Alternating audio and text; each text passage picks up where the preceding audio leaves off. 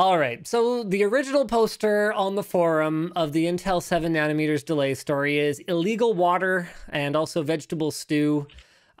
This is real rough. During their Q2 2020 earnings call this week, Intel announced that it has now delayed the rollout of 7 nanometer CPUs by 6 months relative to their previously planned release date. Yields for their 7 nanometer process are now 12 months behind the company's internal targets. So I guess that means they must have had like a 6-month buffer compared for their public release versus their internal targets, and they have chewed through all of it and then some. And if you guys recall, part of Intel's story around the 10 nanometer delays was, hey guys, here's the plan. We're going to fast track 7 nanometer so that, this 10 nanometer delay won't happen so much. We're just going to kind of move past it. Not so much. Now both 10 and 7 nanometer have been delayed substantially. So they're saying now that their 7 nanometer CPUs will not debut on the market until late 2022 or early 2023. Ooh. Here's the craziest part. Luke, did you ever think you would live to see the day that Intel would consider using a third-party foundry? No. A third-party foundry. I knew exactly where you're going with that, and no, not at all. Me neither. That is the most surprising part of this whole conversation. Hold on. What I think it was Jerry Sanders the third.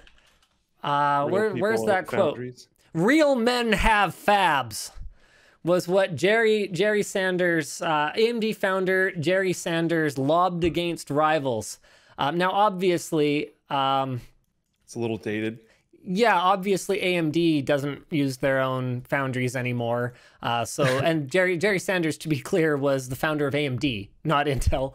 Jerry Sanders III. But I think Intel has definitely still taken that approach.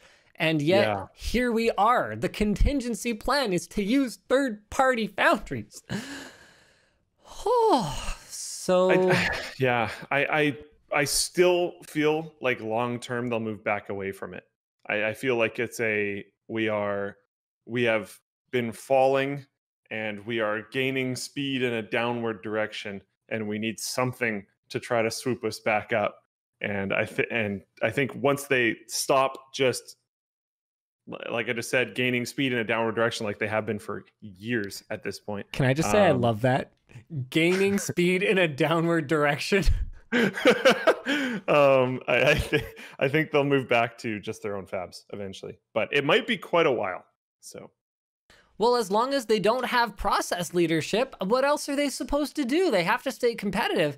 So allegedly, they're going to be using third-party foundries for the chiplets or tiles in their forthcoming 7 nanometer GPUs called Ponte Vecchio. I don't know what language that is, so hopefully I didn't butcher the accent too bad.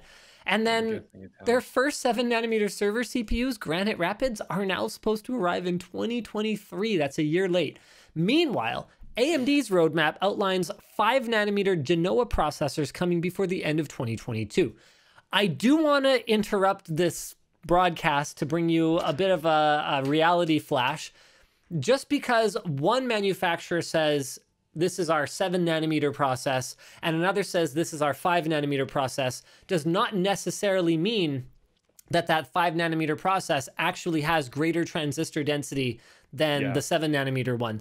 So if you look, I mean, really, I would love to see us transition just to transistor density as opposed to some arbitrary measurement. We did a really great tech quickie probably about a couple months ago now that went through the different methods that chip manufacturers have used to measure how many nanometers a processor is. Like, it used to be it was just the gate length, but then what happened was it was able to shrink more than other essential features of the transistor.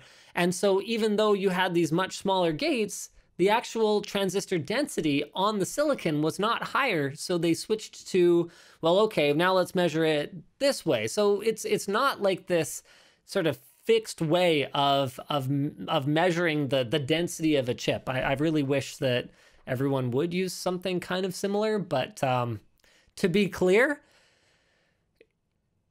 Intel ain't leading the pack anymore, however you want to measure it, if this comes to fruition. And it looks like investors have reacted to that news. I mean, this is from July 24th, 1:32 p.m. So this is from 4 hours ago, and they had already dropped 16% today. I'm just going to have a look at Intel stock. As far as I know, it's now negative 16%. Okay, so it looks like it's has it closed for the day? I can never remember like when it closes. Yeah, it's in after hours trading. Apparently, it's up a touch, but it still ain't a good look for Intel right now. Because the thing too is Intel's trying to transition to be, you know, we want to be more than just a CPU company, right? Like they want to be a semiconductor company. Well, fun fact, if you want to be a semiconductor company, not just a CPU company, you still need cutting edge, you know, manufacturing capabilities. So that's real awkward right there right now. Yeah. And not that it's like super important with the current conversation. Ponte Vecchio, which I am 100% certain I just butchered, is a bridge in Italy. Thank you for that. Yeah. Now everyone knows. At least those people who are clever enough to watch the WAN show every week, they know. Oh, big brain. All right, so Intel's first 7nm processors are now scheduled to debut for either laptops or desktops in 2021 Q2. Man, this is gonna be rough. Ooh. Like, if you're one of the people who's still cheering for Intel, man, when Zen 3 hits later this year, AMD, meanwhile, has confirmed yet again those rumors that we're delaying Zen 3, not true. We are launching Zen 3 this year. Zen 3 is rumored to have a significant performance uplift compared to Zen 2. I don't know what they're going to do. They might start to do some crazy stuff, you know? Yeah. Like, to be clear, even Zen 3, it's not like Intel isn't still going to have a competitive performing product. Where they're going to run into trouble is their costs, because AMD's chiplet design is so economical. Not to mention that if AMD gets a node out ahead of them, it's not just going to be more economical because chiplets, it could be more economical just because the die sizes can be so much smaller. Like, boy, is that ever going to be a rough freaking ride? Like, I don't even know. What would you do? Okay, Luke, I know too much, so I can't speculate, but you can. What would you do if you're Intel and you're like, your cost is higher than your competitor and you are slightly behind? You know, that's what I'm expecting when Zen 3 launches. I'm expecting them to be slightly behind in raw performance with significantly worse power consumption and therefore heat output. What do you do? I don't know. They're in such a rough spot. I think personally that I would almost sit on my laurels.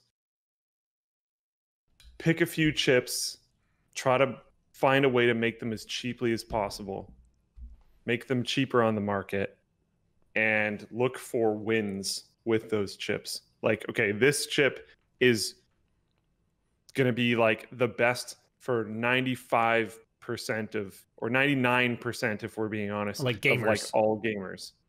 This chip is going to be the best for like 99% of Office users. They're not the most fancy. Maybe it's a 4-core. Most games still don't really care beyond that. But go value. Yeah. The problem is that AMD winning, and like Zen 4 is going to show up and you're still going to have nothing. Like AMD is going to be able to react to that. Like, what if AMD just drops their price? Probably. They've got the margin. They've got the margin to work with. Yeah, they totally could. But I think at the same time, you'd hopefully be like winning hearts and minds, which is something Intel has not done for a long time. And them acting first and making AMD drop their price might do that. Instead of them being the ones that are like, yup, our Extreme Edition costs $500 more now. Get wrecked. Here's my problem. Get wrecked. You know what? No. I don't think they have the balls. There. You heard it here first. I don't think they have the stones. And you know why? I think they're, well, okay, I don't know. Maybe the attitude changes today. Maybe the milk is treated as spilt at this point, since the stock price took the hit already anyway. But now the disconnected executives, as far as I can tell. Maybe they got a reality check here. Maybe they just felt it in their wallets and might actually pay more attention. Yeah, maybe they might do something. But here's my problem, because Intel knew, they already knew when they launched Z490, there's no way that executives hadn't already been briefed on that 7 nanometer had problems. Like, if we're finding out in an earnings call, the people at Intel aren't hearing this for the first time unless they're in a completely different business unit. Like, the chip guys knew. So why would it be then if they knew that they had nothing to fight AMD with for the next 18 months at least? Like, hold on a second, 7 nanometer CPUs, blah, blah, hold on a second. Wait a minute, 7 nanometer will not debut. Okay, it looks like we've got a couple different dates in our notes here. One of them says first 7 nanometer processors, 2021 Q2, and another one says late 2022 or early 2023. That sounds more like it. So anyway, they knew they have nothing for 2 years. Right? So why do they go and pull consumer unfriendly moves like limiting the maximum memory speed on the value chipsets? If the plan was to say, okay, we need to win over consumers by being consumer friendly. Because the thing is, Intel still has. Oh yeah, that does not seem like the plan. Well, currently at all. But that needs to be the plan. I know. You asked what I would do though, not what I think Intel would do. Can we make that a bracelet? What would Intel do?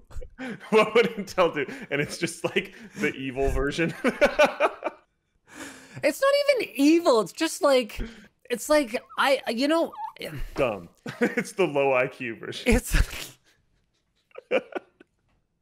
There's been so many moves for so long. I really wish there was a follow-up. I've actually mentioned this on WAN Show a couple times. I had a conversation with someone at Intel, and they asked me like how I thought they were doing in a bunch of different realms. They were talking about like processors for cloud compute, which is a very different conversation than processors for gaming. But I have some insight into that due to Floatplane and all this other kind of stuff. And it's a really good conversation. And they're like, yeah, we should follow up on this. And like, I'd like to hear more like honest answers to these questions. And I think more people in the company need them. And I was like, yeah. And then there was just dead air. But that's their problem, is they have so many people there that care so much. And, and like that person clearly did care. Yeah. But probably internally was shut down in some way. So there was like I don't even blame them for not really following up. There was probably no point. I got the funniest DM from one Dr. Cuttress. You know Dr. Cuttress, right? Of course. The one and only Dr. Cuttress. He goes, so he was clearly watching my recent rant video because he goes, quote, stop listening to bean counters, end quote, new line, promotes CFO to CEO, laughing emoji. And I'm like, yeah, I know. There's a really good quote. Let me see if I can find it really quick.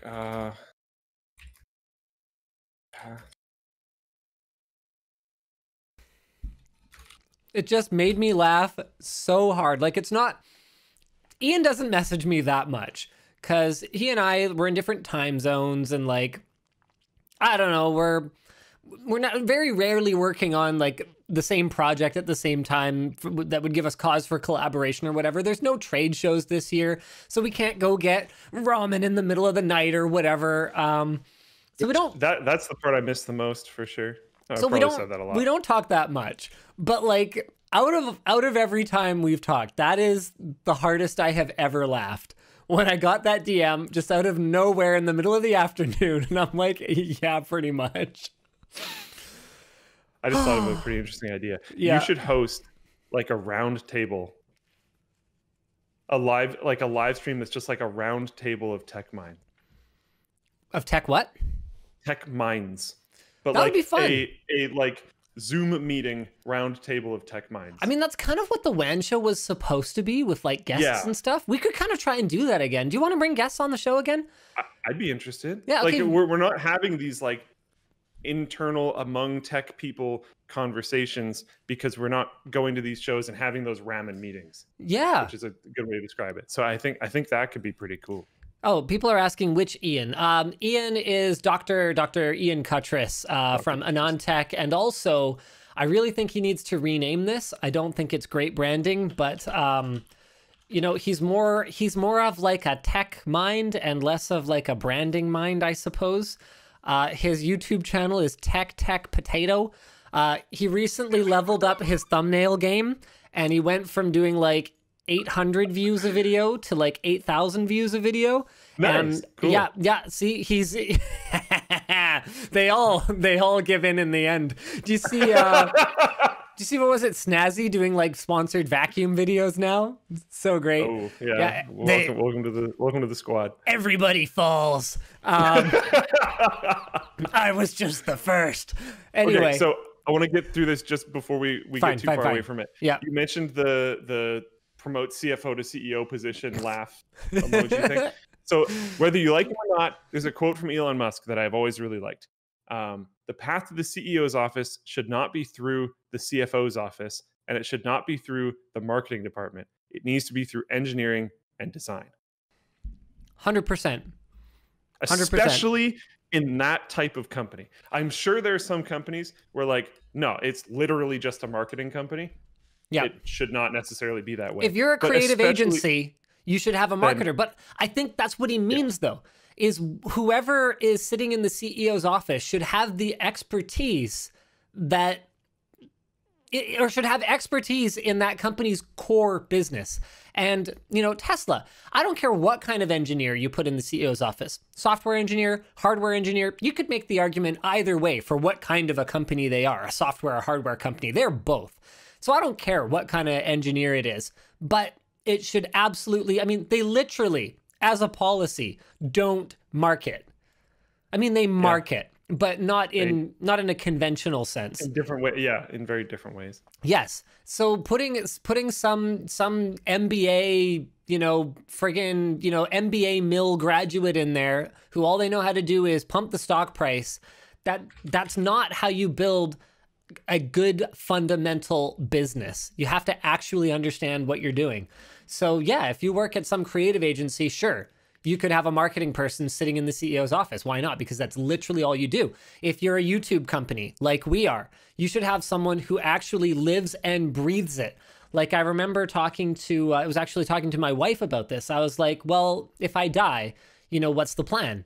And she's like, I feel like I would have a really hard time, fulfilling those CEO duties, because there's things that, you get your hands dirty with that I haven't touched, and you've been doing it for 12 years. And I'm like, yeah, but we need to do something. So, I'm not going to talk about the plan. There is a plan. I don't like dwelling on it too much, because, it's like every time I talk about like wills and succession and like all that kind of stuff, it makes me all down. So I don't want to do that. But, these are the kinds of conversations we've had to have, and these are the sorts of things that we've had to be aware of, is that you have to fundamentally understand all aspects of the business if you want to be CEO. And if you don't get engineering, you shouldn't be the CEO of Intel. Now, I don't know if their CFO has some engineering experience that I'm, not privy to.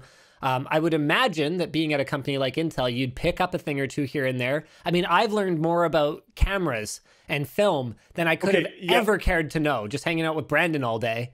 You're a small company, though, and you hang out with Brandon all day. And I've heard stories about Intel that would lead me to believe that might not be the case. Yes. There you go. I don't know if Bob Swan plays golf. We could find out easily enough with Google. I would. I feel like I'd bet money on it. Would you? Would you bet money on it? It's just so like pervasive in that community. Anyone with just like way too many millions probably seems to play golf. I can't find anything about golf. Why would you know though? Like, I don't know. It's not on here. It's not on here. There's no mention whatsoever. He's not like a president. Like I don't think people are gonna like follow him around in that way, I think we would still know. He's enough of a public figure that we'd probably know a fair bit about his habits.